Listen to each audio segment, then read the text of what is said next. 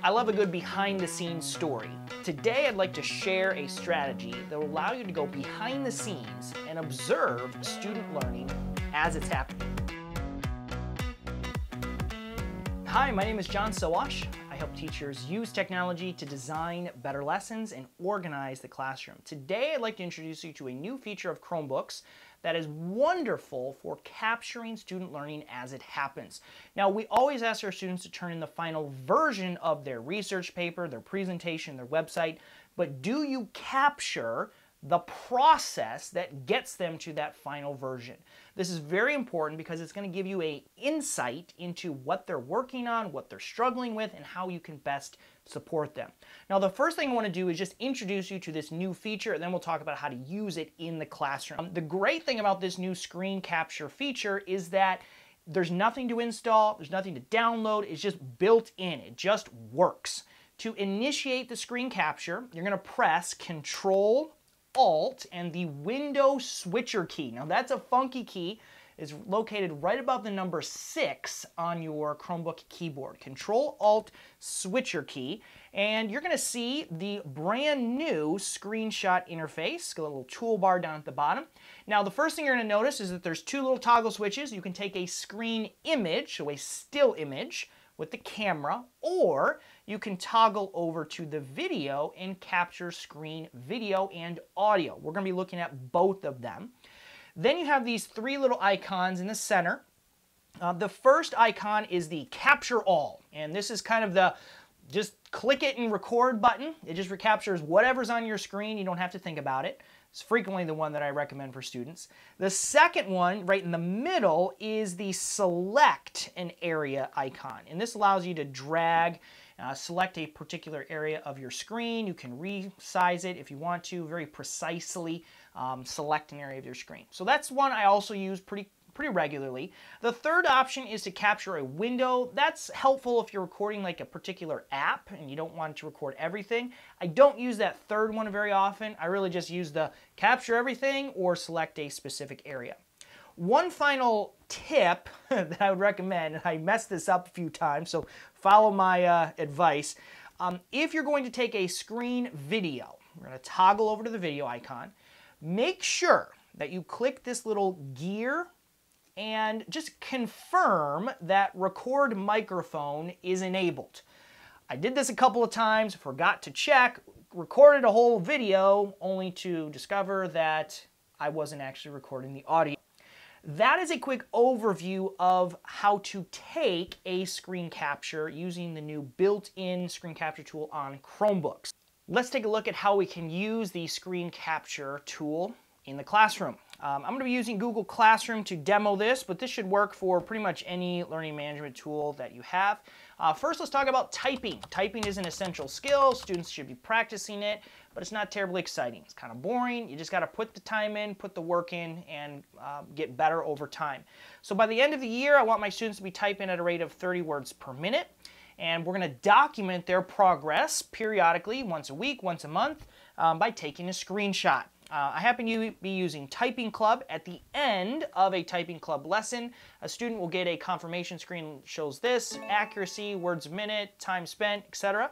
They're going to take a screenshot, Control Alt switcher key, select the area of the screen that they want to capture, and then we're going to upload that to Google Classroom. So let me switch over to a student account now.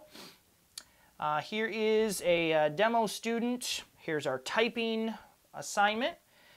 I'm going to go to the Add or Create button and simply attach the file. Now, like I said, these files are going to be automatically in the download folder of the student Chromebook, and so when they click on Browse, it should take them right to the correct location. There it is, and they can attach that just to demonstrate, to prove to me that they did it, and I can kind of monitor their progress over time. It's really that easy.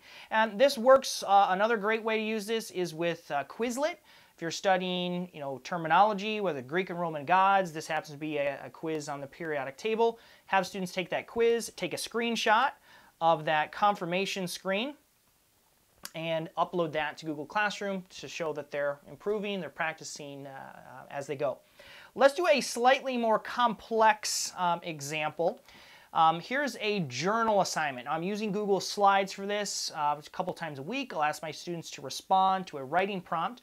Right now my students are working on graphic organizers, and so I want them to take a screenshot of their graphic organizer, drop it into this Google slide deck, and then summarize their learning, tell me something they learned, what they're working on with it, okay? So take the screenshot. We've done that a couple of times, and for this one, maybe I'll just do the whole screen, capture it. But I want to show you another little interesting update to Chromebooks. When we look down here, we'll see our, it's called the tote, down here in the bottom. This will display the last 3 files that I have downloaded, includes my screenshots. So students don't even have to go to the download folder to do this. We'll open up our journal prompt. Students just have to click the tote in the shelf of the Chromebook, and then all they have to do is just drag that screenshot from the tote and drop it right into Google Slides. This also works with Google Docs, works with Google Drawing, and it's that easy. They can resize it and then write their response to the right of the screenshot. So that's another easy way, very simple, to add your screenshots into Google Slides, Google Drawing, or Google Docs. One final example I want to give you.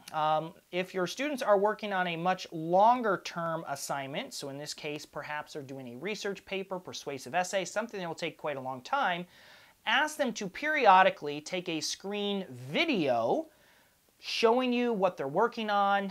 I created this one, just 3 quick questions. I want them to verbally tell me 1 thing they're proud of, 2 things they're trying to improve, and the 3 things they're going to work on next. So they're going to verbally explain that. So here's the research paper the student is working on. Control-Alt-Switcher key.